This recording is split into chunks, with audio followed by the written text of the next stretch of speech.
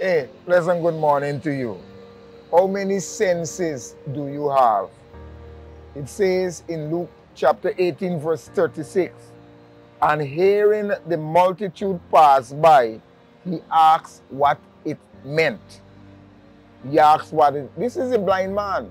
Yeah, the blind man in Luke chapter 18. Listen, when a person has lost one's sense, they tell me that the other senses are more keen. Listen, the blind man could not see, of course. However, he knew, he was aware of what is his need.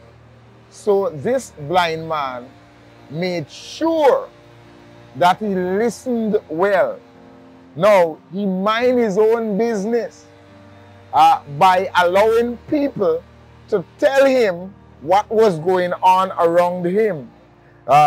You who have all your five senses, stop complaining. Listen, stop complaining.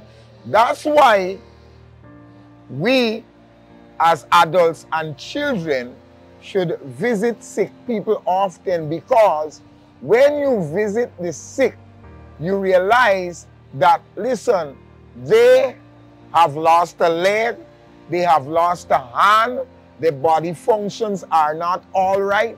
When you observe that and you visit some of these people and you see the cheerfulness that they showcase, you stop complaining.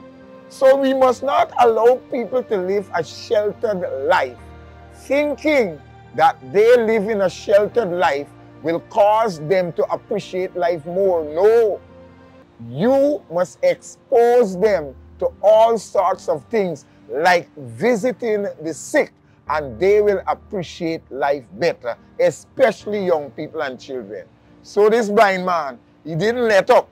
He made sure that his other senses were utilized to the highest, so that when Jesus came along, he knew that that was Jesus coming along, so that he could call for his blessing. God and Father, guide us as we go through the day and help us on a daily basis to appreciate who we are more and to count our blessings. In Jesus' name I thank you. Amen. May God richly bless you.